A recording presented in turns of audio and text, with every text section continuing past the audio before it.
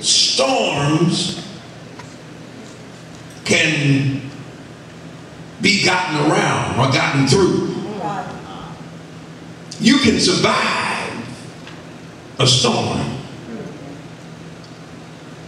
regardless to the size of the storm. You can survive. Amen? Amen. Now, what is a storm? It is said that a storm is a violent commotion of the atmosphere producing wind and rain and a tempest. A violent commotion or an outbreak. Winds having speed of 64 to 72 miles per hour. An assault on a fortified place. A storm.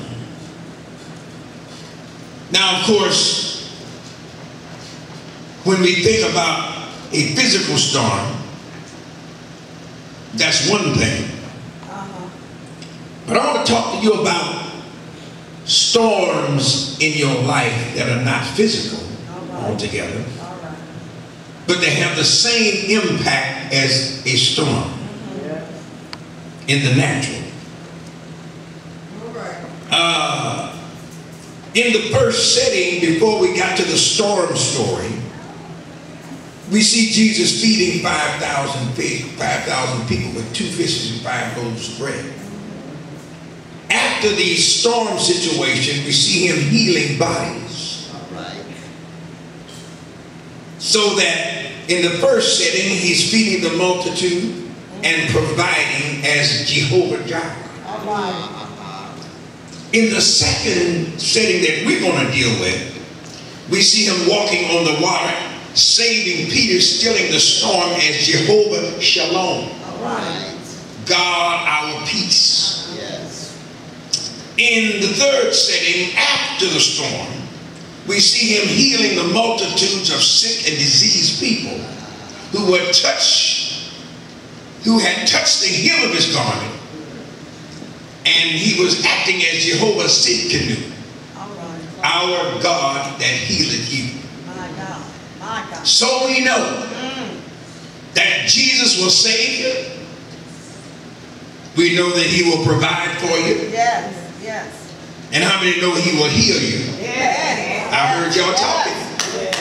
He will heal you of any sickness and any disease. And I have found in my ministry with the Lord in my time that one of the most important things that people need in this day is healing. Yes. Not only in the body, but healing in the mind. Yes. Healing in the emotion. Yes. There are folks that are in need of healing emotionally. And in the mind, a lot of times more than the body. And even sometimes the bodily sickness is brought on by sickness in the mind. And sickness in the emotion. And in this generation, we're dealing with much sickness in the emotions and the mind.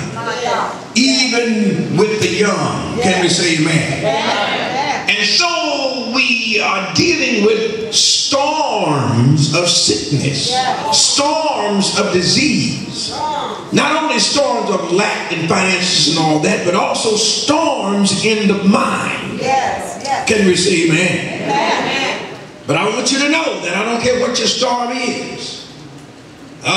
You can have a storm at any age. Storms come when we are young. Storms come when we are middle-aged.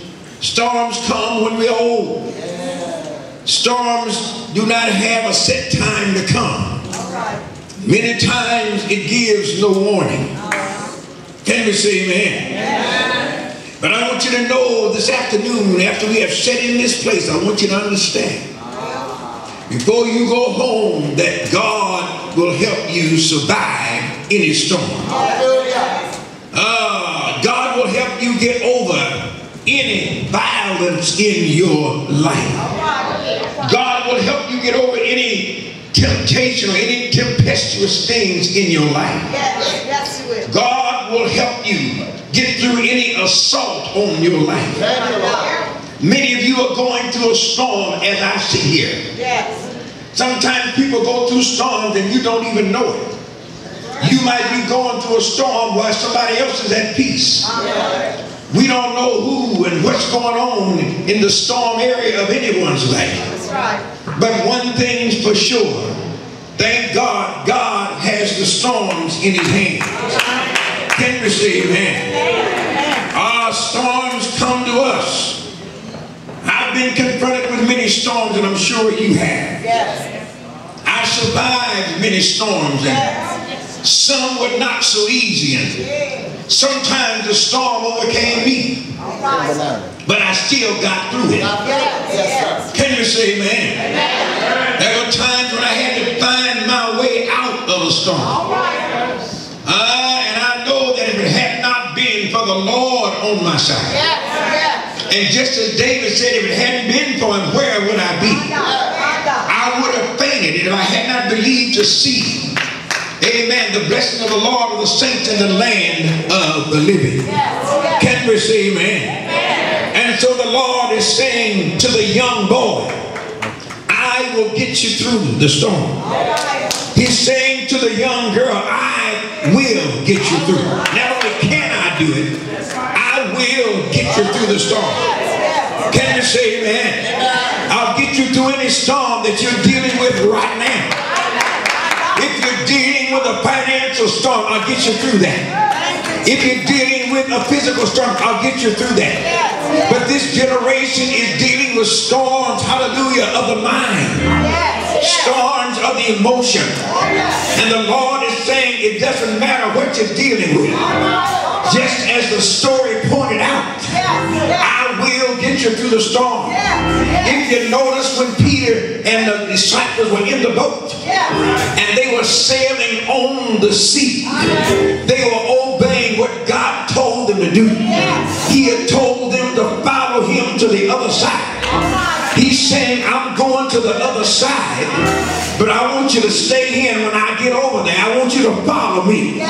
Sometimes when God tells you to follow him, he knows there's a storm coming up, but he sends you that way because he wants to meet you in the storm. A lot of times you don't get to know God without a storm. Many times it takes a storm for us to really know who God is. And many times it takes a storm for us to really look for God. For it had not been for the storm in your life, you would not have tried to find God to help you out of the storm. So that's why he told them to follow me after I get over there. And so there they are, sailing on the sea. Everything going nice. Even birds flying around. Everything is calm. And all of a sudden, there's a storm arising. Just like in your life. It looks like every time you get something going well, it looks like every time things are going nice, you got it fixed just right. You think you got everything standing firm. Here comes a storm. Can we say yes? And there came a storm in the sea. And as the storm began to rise, they were in the boat by themselves, sitting in the boat. But when the storm arose, the boat became their comfort zone. Everything outside the boat would die if it stepped out into the storm. Can we say amen? And many times the storm comes to you. You just trying to do what God said. You just trying to obey God's word.